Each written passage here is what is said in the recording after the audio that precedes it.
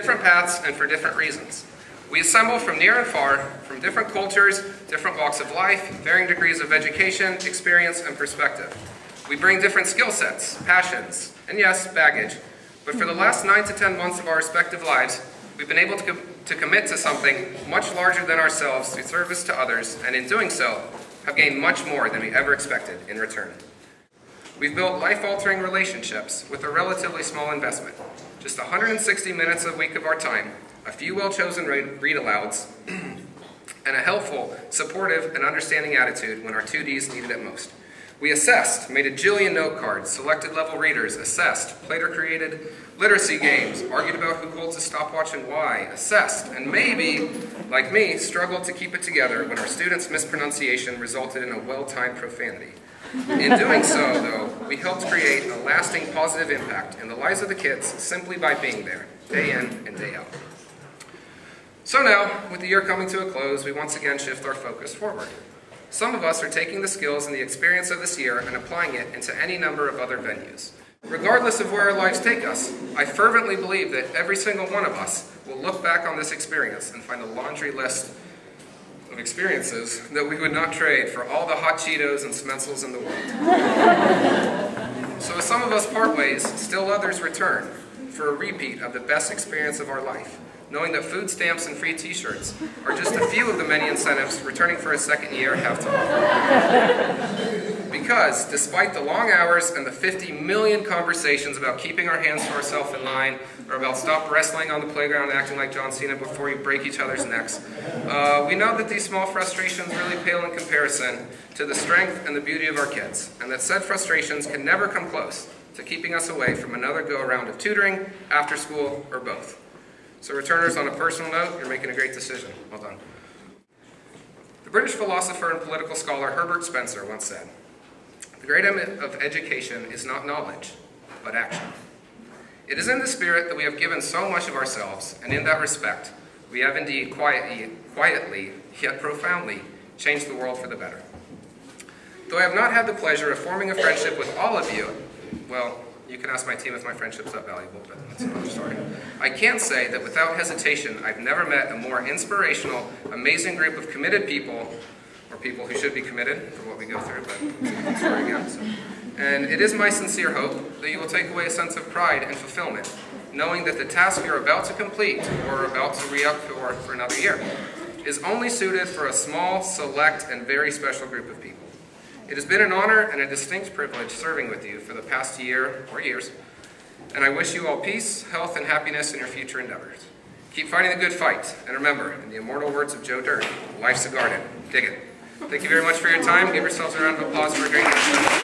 So, as I'm anxiously awaiting coming over here today, trying to figure out what I'm going to say, a former student of mine from Cool School, whose younger sister is now in my class, actually stopped by to visit. He's graduating from high school from Elsie Allen this week and has chosen to go to the junior college to participate in the police academy preparation classes, and it was really nice to see him. He came to talk to me and thank me for just always encouraging him to be his best and know that he can accomplish anything that he wants. And I don't tell you this story to kind of toot my own horn or say how wonderful I am, but just to remind you guys that that's what you guys have been doing every single day for the last year, or for some of you 2 years. You have put your thumbprint in the hearts of all the students that you've worked with, whether it's at Cool School or one-on-one tutoring, and you're going to be someone that they remember forever. And they'll come back and see you or run into you, or you'll meet a younger brother or sister of theirs and they'll say, "You helped me out a lot and I really appreciate it." So it's my job to remind you guys that, especially in these last few days of school, when you feel like you just can't go another minute, you can do it and you're making a difference. So, you had some pretty good experiences. I know my Bellevue mentors have been put through quite a bit. So whether it's filling up water balloons last minute, directing traffic in the parking lot, herding children on field trips, or planning awesomely engaging lesson plans, all the experiences you've had in the last year are going to take you really far, no matter if you're going to be a teacher or whatever path you choose.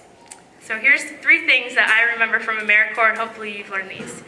Number 1, a Band-Aid heals more than cuts and scrapes. Water games are popular in any weather, and when in doubt, free time is always a winner. So congratulations, you guys, and thank you for all the hard work you've done. Good luck. On behalf of the Roseland School District Administration, teachers, parents, and children, I would like to thank the CalServes AmeriCorps program for their dedication and commitment to quality service. You guys are amazing. You make such a difference in our students' lives and in all of the children in Sonoma County. I feel so proud to be a small part of what you all do. You inspire me. It is also a time to reflect. Reflect on all of the great moments of our adventure with CalServes. Teaching kids, helping with homework, field trips, feeding bodies, minds, and souls, tutoring in a cozy nook or cranny that you discovered, accepting an appreciation from a parent, Cesar Chavez Day, service projects, the human race, getting a hug, smile, or sincere thank you from a middle school student. Wow, you folks are all going to have amazing resumes. We also need to reflect on some of the challenges and how they made us stronger, or at least that we survived. Remember all the lessons that the children teach you. Thank you for your time to grow and to learn. Personally, I would like to thank you for your commitment and service. I grew up in a broken home with little money and less parental support. My family was on welfare. I could have been one of our qualifying students in our program. I would have to stand at the end of the lunch line, separated from the rest of the class, since I had free lunch, and felt less of a person because I needed help. You all, we all, make sure that doesn't happen. Our children don't feel less, they feel more. They feel fortunate to be part of our program. Other students who do not get to stay for cool school are envious. There were adults sprinkled throughout my life that inspired me to make a change in my situation. They believed in me. They were kind to me. They showed me how important school was. Most often, they were only around for a very short time. With that time, you have all shared with CalServe. You have made a difference and a change in at least one life. Thank you.